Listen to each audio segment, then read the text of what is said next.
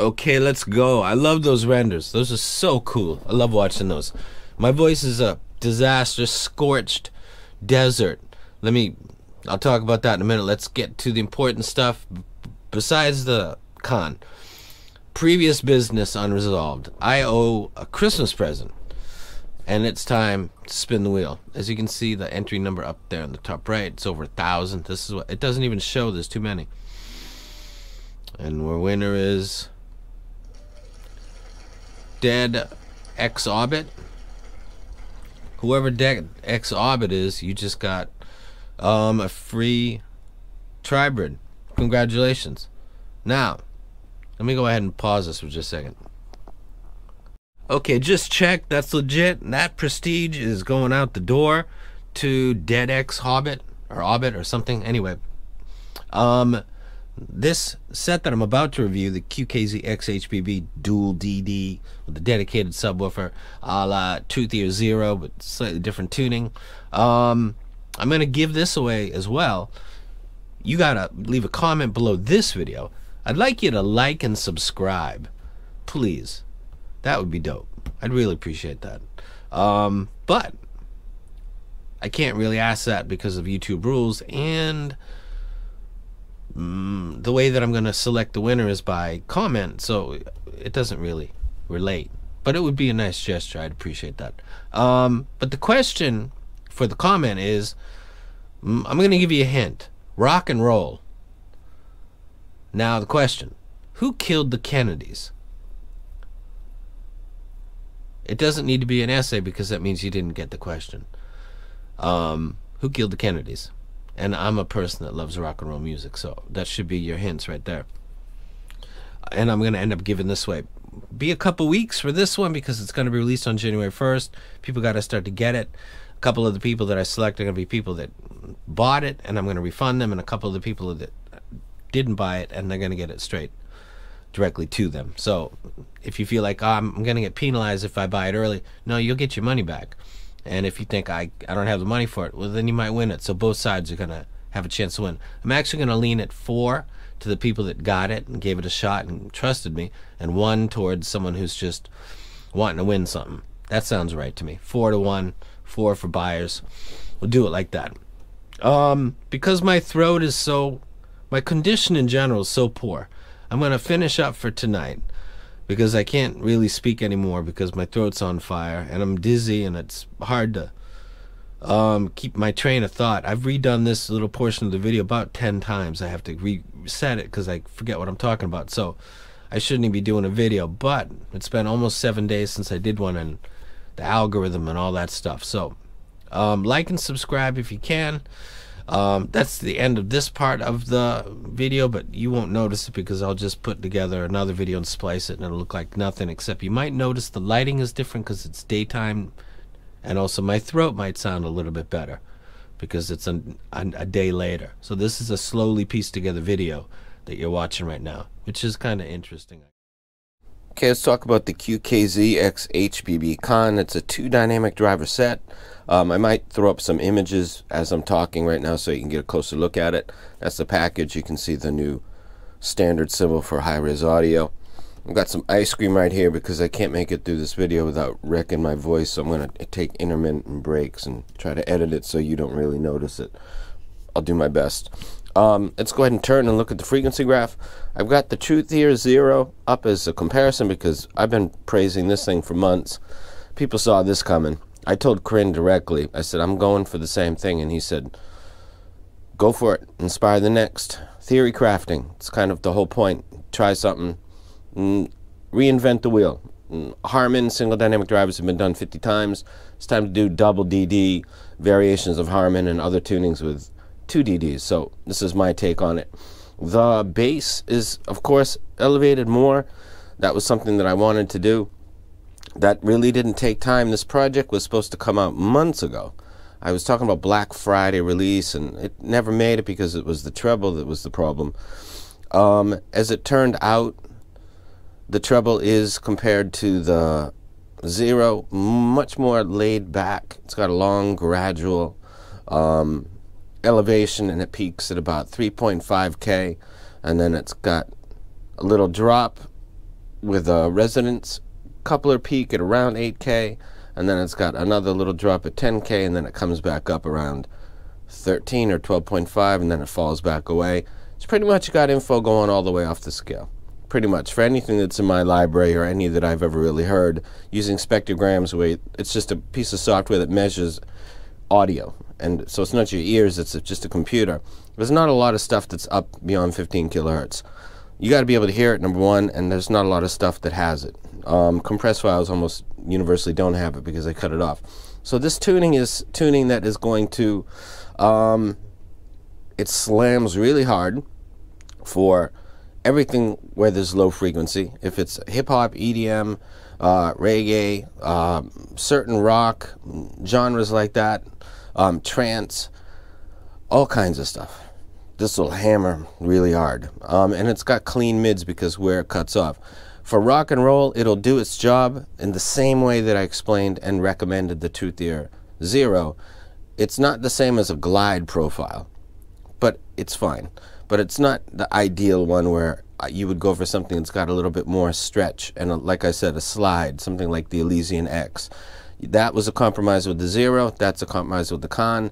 I think that more bass in its tuning actually compensates, and also it's got less forward upper mids, so I think it sounds better for rock and roll than the Zero does. But I listened to the Zero a lot. I fell in love with that set. I wanted this project to get done as soon as I possibly could, but there's this moment where they're like, try this one, and then you got it, and then you're like, this doesn't work. Do some stuff yourself, send it back and say, how about this? And then, okay, send it back to us. And then everybody knows that we're in a big delay, and this went on for months. I gotta say, QKZ is dope. They were fine, but I had what I wanted, and they were fine with it, but this one took a lot longer than the 1DD one, and we're coming out in January. This is way, way behind schedule. Happy with the results, but sometimes to get to that point, you gotta, the market moves, people lose interest. It's a dangerous little game. But they put up with me, so I appreciate it. Now, let me go ahead and take a look at this really quick. The box, as you see, if you rub your hands on it, these are slightly raised. That's high-tech stuff right there. That QKZ, it for some reason keeps giving me Bob Marley colors. Green, gold, and red. Green, gold, and red. I don't know if you can see that, but I'm totally cool with that. The new standard in high-res audio, my symbol right there. Thank you so much for HBB's kindly assistance in the design and tuning. These people are just so dope. They're like somebody that you know. It's hard to explain. There's not this hey friend stuff going on. It's just like hey bro. That's kind of how it goes. So that's just a nice way. You can see the two dynamic drivers there. The mid treble is right behind the nozzle, like you can see in the exploded view, and then you've got the larger driver behind it, which is really dedicated to the low end. If you look at this and you think that looks kind of like it's rolling at the end, I'll give you kind of a good analogy. I'm in car audio. The amps are tuned to crossover at a certain point, because you don't want subwoofers doing woofer jobs, which is to do stuff beyond like 180 or anywhere really near that. So your amp is cutting off information beyond a certain point, and that's usually 125 to 180 hertz roughly. And it would look maybe something like this if you were to graph that along with your mid drivers and your tweeters. Now the roll on the other side would look exactly like what is called a subsonic filter. Anybody with car audio knows what I'm talking about. The lowest of the frequencies right here have a possibility of creating a wobble or a disturbance under high excursion, high power, that can destroy your driver, can really tear it apart. So to prevent against those rando bits of info in the low end, you just create a filter in the subsonic between, let's say, personally I do it at 18 hertz. So that would mean that I'm doing the same thing. I wouldn't be taking the stuff at 20 hertz in the same way it's 30, because the subsonic filter's width would do the same thing. So this is kind of how a subwoofer should look, actually. It should be trimmed on the one side, because some people said, why doesn't it just go straight off at 20 hertz? It's inefficient. There's not a lot of info there, and going by car audio and the way that it handles the subwoofer, it makes sense to trim down the area that has the most distortion, and that's what the left side of this little bump is, and then the right side is the crossover that everybody's familiar with. So looks dope on a graph, sounds dope itself. You can get mic or no mic version.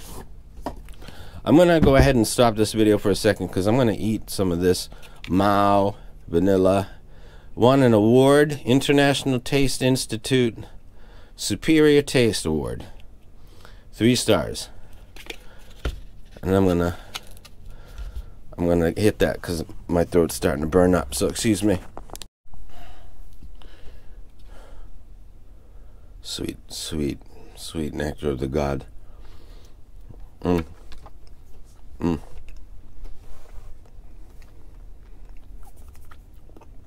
Okay, I'm just doing that to cool down my throat.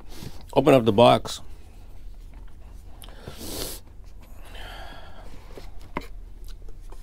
And you're faced with a gold coin. It's not real gold, obviously, at $40. It's quite weighty, so I don't know what it is. But it's a gold coin. So, moving along. The buds on this one are slightly larger than the original QKZ that I did, obviously, because it's got to house the 2 drivers. This is the sample shells that were created. These are not identical to the Zero, obviously. You can know that by a couple things. One is the, let me show you actually. Let me put these back inside here.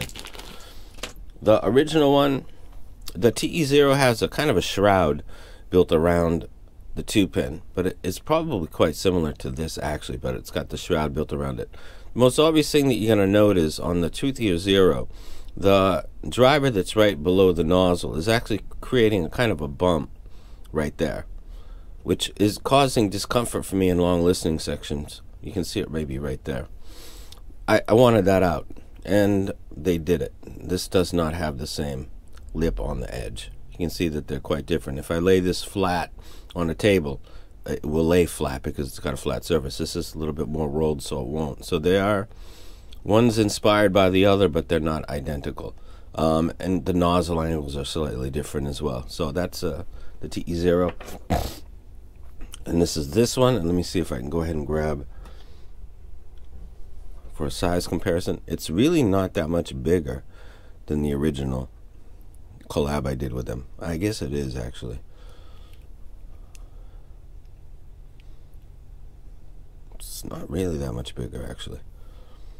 Put that back over there. Now, where'd that come from? Okay. So,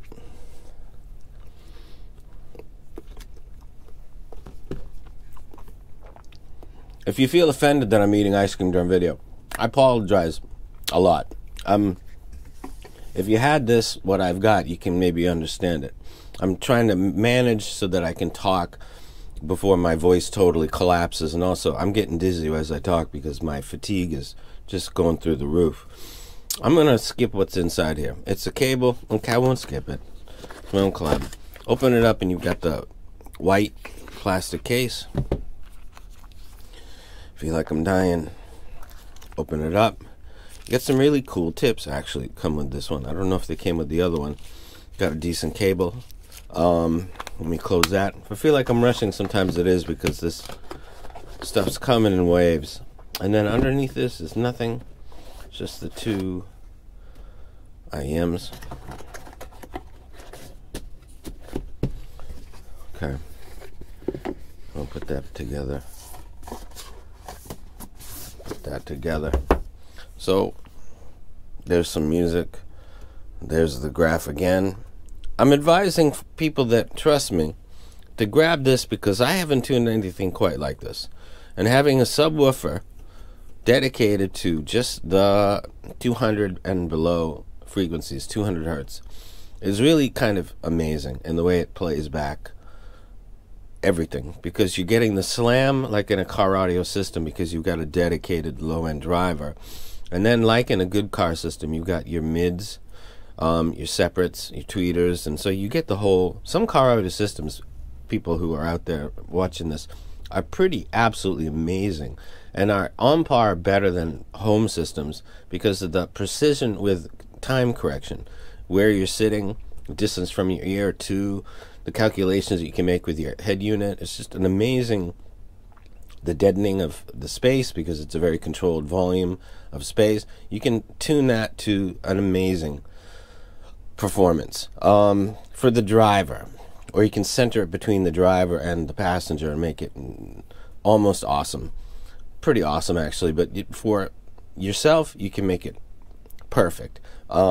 Reference level with subwoofers and with everything else. So having a subwoofer inside this set is pretty amazing listening to my library because it doesn't affect the vocals really, and because the mid bass is already where it cuts itself out, the totality of the vocals is really not touched at all.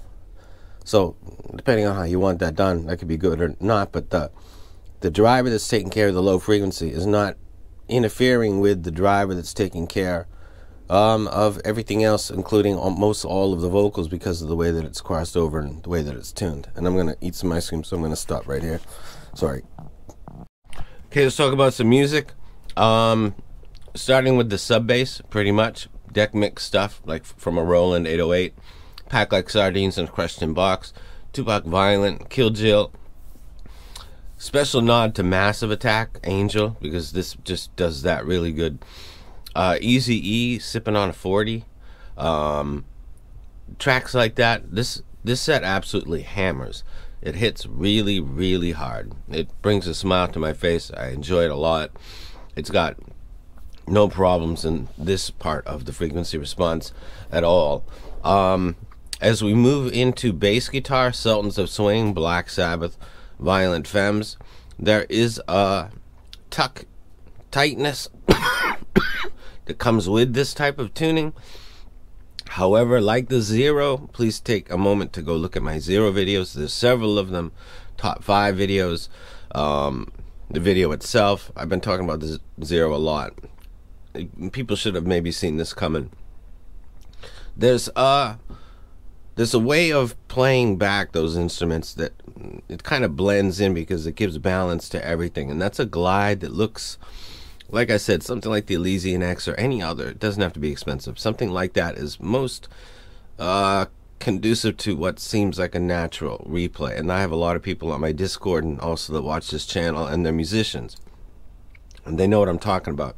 You can have a flat bass, flat, and as long as you're not pushing up one thing over the other too much, it can sound acceptable, almost monitor and studio like. If you lift up the sub bass and you gradually glide it into the mids very smoothly and subtly, you give a little bit more authenticity, energetic, because a bass guitar, when you're in a room with it, whether it's plugged in or not, it's got some energy to it. It's a musical instrument. That kind of a glide that's pushed up a little bit, it's a little bit better.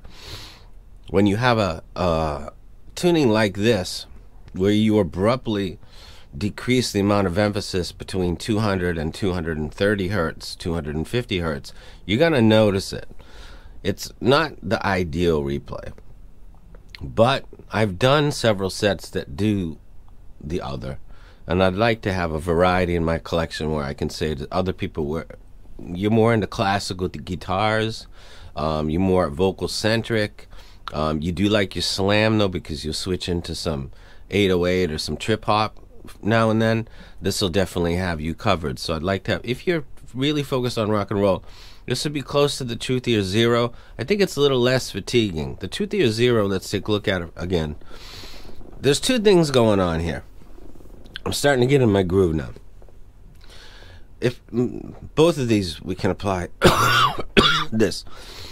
You've got the mid bass tucked in, okay? So that's giving you a leaner, dry replay. Both of these do that. Mine more so than actually the Zero, the Crin collab.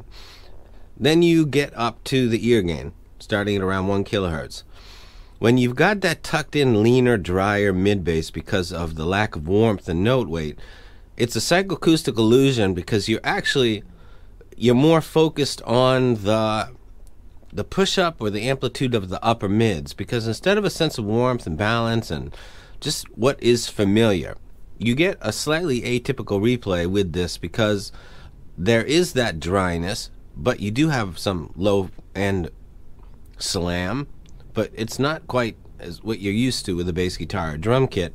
And then the vocals come in and your ear immediately catches it because there's this gap of expected info, which is right in that range that I'm looking at, around 200 hertz. That's not really there as much as you might be used to. And so the upper mids kind of make themselves known to you more than a graph would indicate. So you're kind of magnifying something that if that had a glide, that would not be a problem at all. But because that's how one affects the other, the tuning of the mid bass and the leanness makes your focus more easy to be drawn and stolen, steal focus, by the upper mids. Now, this is why this took a long time to finish, because we did a bunch of stuff going back and forth, and I kept saying, I want that to be a more gradual attack. And if you put up the Thea Audio Oracle, I really like the way that does. That's really gradual. The vocals sound natural and sweet. Female vocals sound fantastic. Really wanted to go for that. We tried a bunch of stuff. They hit on one that they thought was exactly what I was asking for. It wasn't. That was back in October, and that was really the last shot to nail it in and get it produced before Black Friday. And I just sat there for a day and got some mails back like, are you sure? And nobody ever pressured me. This company's dope. But there was that like pause while you're typing live and exchanging, and I'm like, I'd like to just keep going and try the new one. So I can wait, if you guys can. And, you know, wait for 5 minutes while nothing's going on, and then sudden typing balls move, and then, okay, send that back, because their graph measurement systems are different from mine. So got to send the samples back. And then got back the other one, which was November, and they nailed it.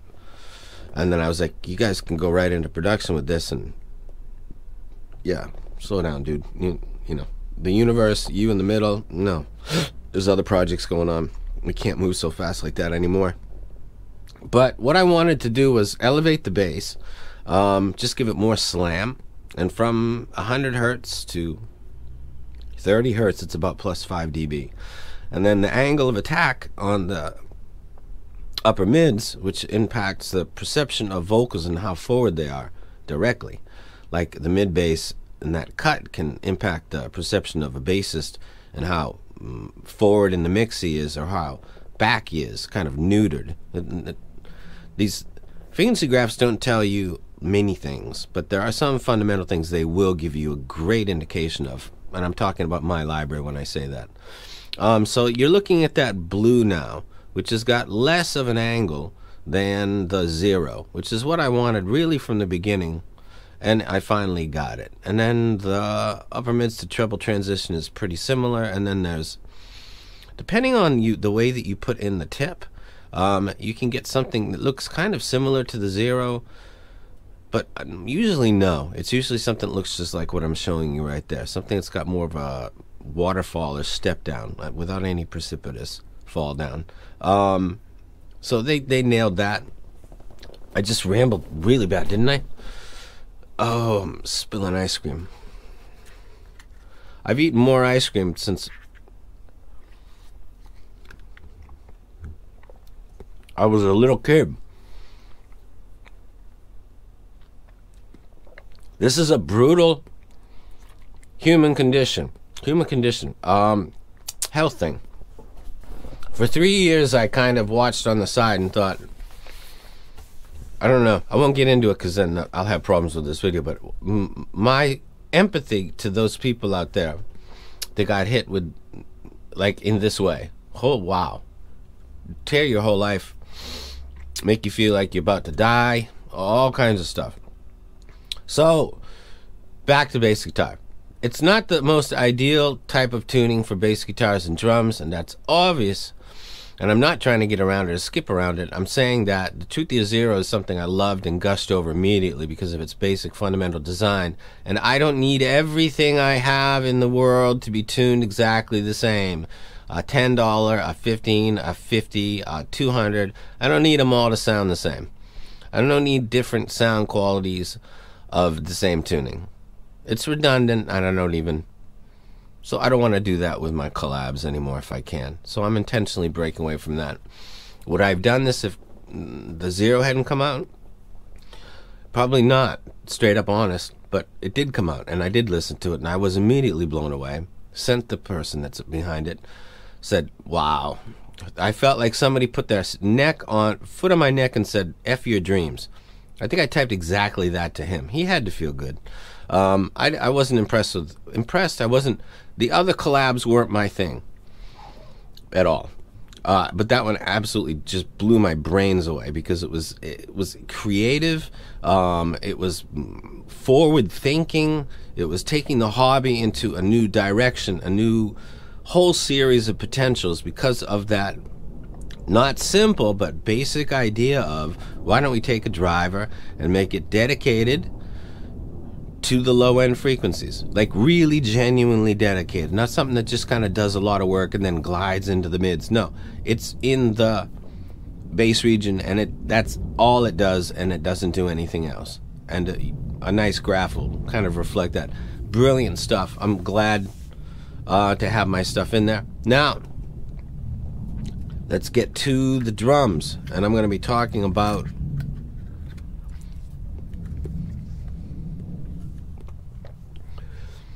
if I don't eat this ice cream, it's gonna start to be scorched desert in my throat. Limelight, Moby Dick, Neil Peart, John Bonham. The kick drum actually doesn't sound that bad. It sounds fine if you don't have ADHD or Asperger's. Honestly, I listen to stuff and I listen 15 times in a row to a 15-second portion. It's not normal. I listen to the gear and I don't listen to music, and that's not the way the people who buy stuff listen to it. So there's a gap there, but that's the only way I know how to review. So the drums sound great, actually. They sound better than the bass guitar and less impacted until we get to the kick drum on something like Led Zeppelin's. When the levee breaks off of their really kind of untitled fourth album.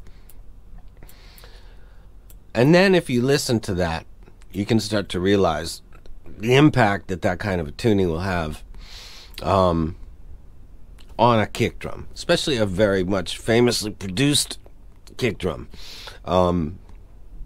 It sounds just like a regular kick drum. That sounds like you're picking little stuff. Like, it's a kick drum and it sounds like a kick drum. What's the problem? The problem is it's produced to be a substantial kick drum, and part of it, the beginning part of it, does sound substantial. You can feel the power coming, and then it just kind of falls away.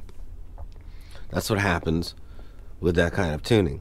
The power of it is greater than on the Zero, but because there's more energy in the low end. But if you're expecting that exact, precise, as it was reviewed by their peers in, I think, 1971, it's gonna be slightly different. You're gonna hear all the toms. Everything's gonna sound fine. When you get to the kick drum, it's gonna seem notably like they used to filter, or they trimmed it compared to the original release, like a remastered version or something is what this would sound like. Neil Peart actually sounds great in Limelight and a lot of other stuff. It's the Bonham kick drum that I listen to a lot, which might be a problem sometimes. But I'll just keep doing it. So drums are good. You probably won't notice it most of the time, but if you want to get an example of what this does, listen to a set that's got a glide, listen to this album, listen to the track When the Levee Breaks, and then listen to this set, and then you'll notice, I see what he's talking about. There's a user out there named Hobby Talk, and he plays bass guitar. I think he plays regular guitar. The musicians, they can tune by ear. They can tune their own instruments by ear. Michael Bruce is a musician too. Even among musicians, there's a different sense of what's ideal, because their they're going for different things because they're all unique, and the music that they listen to. However, tucked bass and how that impacts, 4/5 drop 4 EADG, a regular 4-string bass guitar. That's kind of universally known to all musicians. It's not really a debatable thing like a lot of stuff in this hobby is. It sounds like it was tuned correctly, and I can hear that it was tuned correctly, or there seems to be some kind of suck out there a little bit. Like one or two of the strings sounds a little bit like it's lost some of its life. Everybody would agree on that. A novice that's never touched a bass guitar and a person that has one as they're watching this video behind them on the wall or on the floor. Hopefully it's not flat on the floor. Everybody knows that. Vocals, Led Zeppelin, Robert Plant. The vocals on this are pretty impressive. There is no bass getting in the way. Female vocals sound amazing on this, like the Wilson sisters and Fleetwood Mac. Stevie Nicks sounds about as good as I've ever heard her on this type of tuning, because she's got a throaty female voice that doesn't need any assistance, and can't take any, actually. This album, Rumors, sounds epic on this set. So if you're a fan of this, you would most certainly like this. It sounds dope. Male vocals sometimes sound a little bit lean and dry, in my opinion. If you're a fan of, tucked variations, for example, that is something I think makes vocals sound in a way that are not always my thing. If you like that kind of vocal replay, this is very close to that, if not the ideal version of what that is. There's no coloration whatsoever. There's no husk. There's no lift. There's no anything getting in the way and crowding out the lower regions of the male vocals. Female vocals are sweet and pristine because there's nothing getting in their way. Sounds excellent. So I think vocals are one of the strong points of this set. Get to strings and Vivaldi. This is probably the apex of where this sounds good. If you're a person that listens to classical music and you never heard the zero, or you heard the zero and you thought that sounds a little bit too intense because the upper mids were slightly forward and there's that gap where the bass is being cut off just before the mids get going, this would be perfect for you because the gain is a little bit, the attack is slightly less, the bass is more. It's not going to get in the way because it's not really, it's only in the parts where it's in the mix, and there's not a lot of stuff that exists there. In a classical, there's sections and stuff. It doesn't create a wobble or any oddity in the replay. And the fatigue that you get from a string section, piano keys sound excellent. Let's take a look at that again, just because of the mid section. Between 200 and the gain at 1K, it's pretty flat. Great for piano keys. This has been the most bizarre video I've ever done, and I probably shouldn't do it, and I should apologize. However, if somebody had, if Lillian had sent a mail and said, I really need a vid for this, just like another set, not my own club, can you get it done? For all the kindness that I've been shown for all the years and understanding and patience and me growing up as a man, I'd do the same thing. I'd just be like, I'm gonna eat ice cream in the video. If you're cool with that, I'll drop it. So this isn't just because it's for me. I did it because this is what you're supposed to do when, if I'm not in a bed with an IV, I can get this done. And I just did. So, highly recommend it. It's $35. Now, if you grab it, it'll be $39 later. So it'll be a $40 set and under. Trying to think, I'm losing my train of thought. There's a giveaway. Comment below. Question was, who killed the Kennedys? The comment would be the answer, and then someone's gonna win. The prestige was announced in this video already because I'll clip it together. And that's it. Take care of yourself. Health is a trip. You don't really appreciate it. I've said that before, and then I forgot, because I really wish that I had a baby born on the 24th of December that I've never met. And because of this situation that I'm in, it's going to be a couple weeks before that ever happens. That's life. He's healthy, so I'm cool with that. Next day, Christmas Day, life comes in and says, bam, your happiness. Bam, sit down, son. Mr. High on his horse, everything's going your way. No. Wow. Check. I got checked. If you made it through this entire ramble to this point, type your favorite color underneath the answer to the question, who killed the Kennedys? And let me see, because I'm going to give you double. I'm going to copy you twice into the contest, because you made it through the most bizarre, incoherent, audio device-based review that's probably ever been released on YouTube. I don't know. This is like 40 minutes or something. I don't know. God bless you. Thank you so much. This is a dope set. I wish I was as excited as I was for other collabs, because this is better than some of those. I just am physically unable to do that. So I'll let you guys go. Great set. Please pick it up if you can. Remember, 4 of the 5 winners of the contest are going to be people that won it, and then they show me that they purchased it, and then I say, bam, PayPal, there's your money back, enjoy. You just got the set, and you said you like it, and now it's free for you. Bam. And then one person's going to get it straight up free, and that's the way it goes. And I'm going to eat some ice cream, and I'm out.